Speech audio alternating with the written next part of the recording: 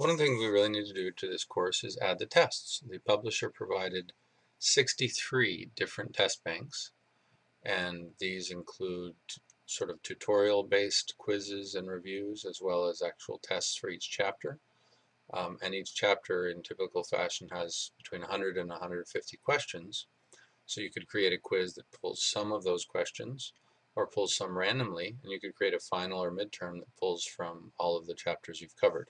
In this case, I want to bring them all in, and then I'll work with them once they're uploaded.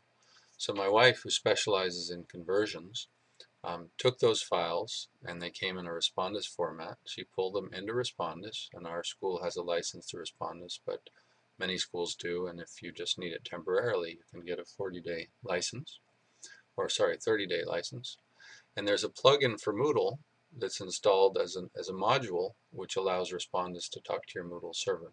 So we actually did that in-house while I wait for our school to install that plugin, created a backup of those tests in Moodle, and now we'll upload that backup to this other installation. So I'm going to go to my file section. I'm going to choose to upload, select the file, which we've called all tests backup, and it's a backed up Moodle course basically. We'll give that a minute to do its thing. And it's important when you back up to know the difference between replacing and appending.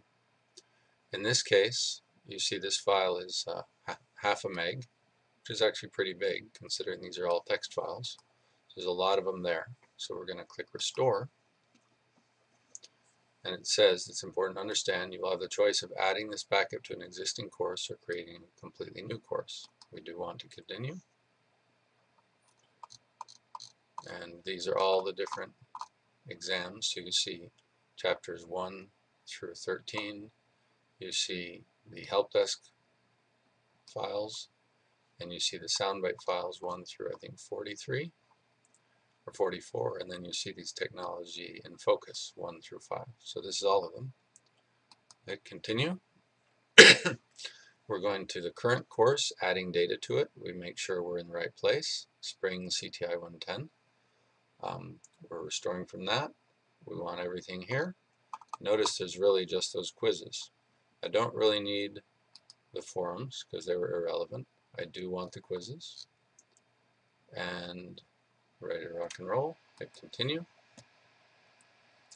May take a long time. Now you could have some compatibility issues depending on, backing up from one version of Moodle and restoring to another is not always predictable. In this case, I believe we're dealing with version 1.9.10 on the server, and probably something similar on our end. So it does look like they are restoring. And once they've restored, then we need to go look at them.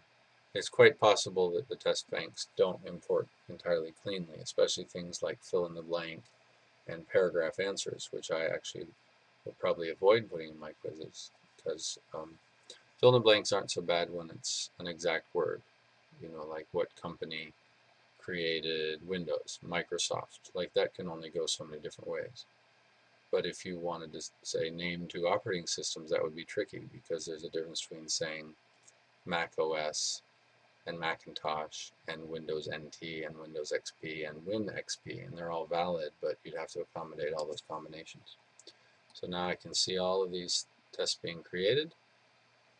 We're almost there, almost to the bottom. And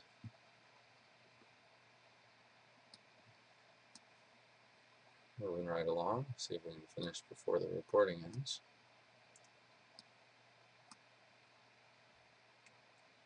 And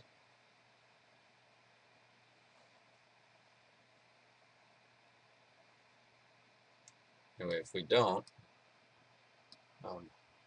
next recording, hopefully it'll be done. And that 63 is a lot of quizzes, and some of those have 100, if not several hundred questions. And so that's done, and we'll pick this up in the next recording.